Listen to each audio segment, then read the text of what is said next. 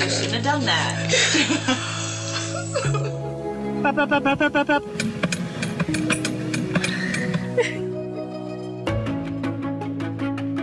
Today, in France, 9 out of 10 deaf children are equipped with hearing aids to improve communication. However, these devices only allow them to hear voices, but not music.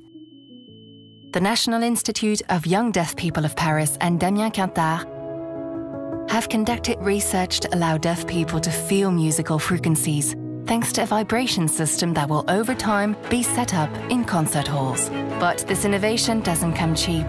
To finance this major advancement for deaf people, INJS has chosen the artistic road by launching the Deaf Album. It is the first donation campaign that costs you nothing to make a difference.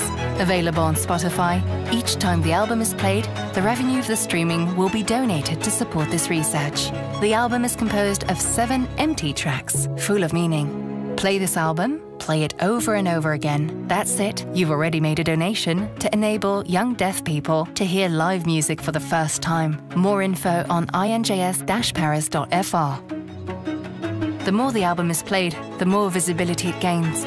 The more the album is played, the more donations it generates. The more the album is played, the more rooms will be equipped. An album without sound that has made a lot of noise. Looking for results? Go to Spotify and add the album to your playlists.